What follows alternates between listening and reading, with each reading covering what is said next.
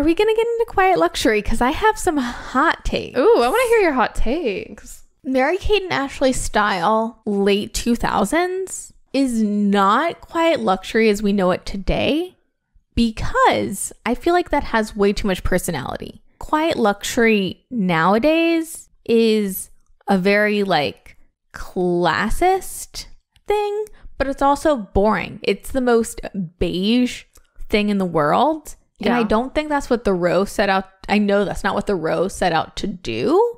And I know, like, it's kind of that thing. Have you seen that Ricky Thompson TikTok where he's like, if you have to yell you're the main character, you're not the main character? Yeah. Like, if you're participating in quiet luxury to the degree like a lot of girlies now are doing. Oh, you're like, look at me. I'm quiet luxury.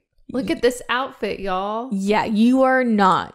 It's like an attitude. Like if you were wearing something that's like quiet luxury and you just go out, it's not a big deal. But if you're like showing it off, then it's not. Well, that's not really quiet. That takes the quiet part out of. I think it's an excuse to dress boring. Really? If I'm being honest.